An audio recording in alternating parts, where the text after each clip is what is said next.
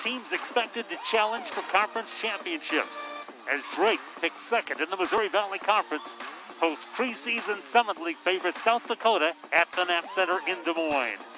Doug Knight and Christine Esparza, and we are underway, and Maggie Bear with the opening tap for the Bulldogs. But you're 19-6, finished second in the Summit League at 12-2. Only losses to arch rival South Dakota State, but they won the tournament, advanced to the NCAA, as we mentioned, for the third year in a row. Here's Lamb knocking down her second shot. Defensive play by South Dakota. It's Shervin again, showing why she was one of 5 finalists last season for the Becky Hammond Mid-Major Player of the Year award. Grace Larkins from Southeast Polk High School in nearby Altoona, Iowa, handles the basketball. Larkins looks at the top. They get it back into her hands with 9 on the shot clock, and she scoops it in. Opening quarter.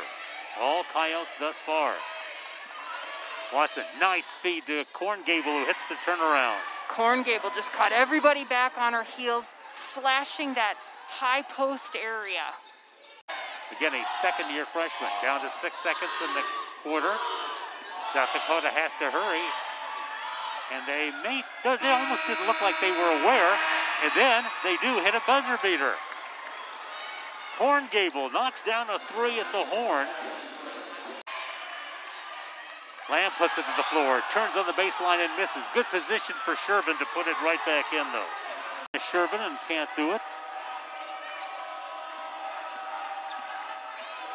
Lamb hesitation at the top. This is your first women's college basketball game. You'll note there's not a double line at the three-point line anymore. It's been extended to the men's and the international distance. Miller guards Shervin outside. Korngable turns to face Fuller, shoots over her and drills it. Forward. Peterson coast to coast. Nothing going because of defense by Kroll.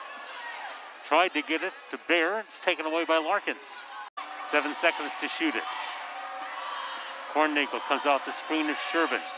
With 3 seconds, Kroll will step back and take a 3, but got it at the buzzer. Gildner has it stolen by Larkins. And Larkins finishes it. With South Dakota getting a big performance from their big 3 seniors and winning by a score of 61-46.